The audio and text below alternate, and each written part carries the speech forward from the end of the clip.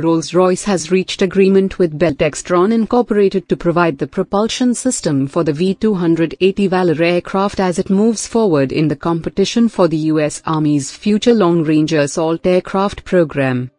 Rolls-Royce will provide the propulsion solution for the refined V-280 Valor design as well as an advanced infrared suppressor system to deliver greater range and enhanced survivability to the Army.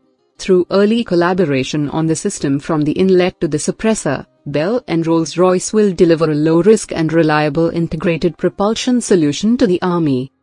In addition to extensive experience with defense and commercial aircraft, Rolls-Royce also designed and supports an advanced infrared suppressor system that has been in operation with Army MH-47 Special Operations helicopters for more than a decade, and a variant of that infrared suppression system recently entered service on Air Force AC-130W gunships.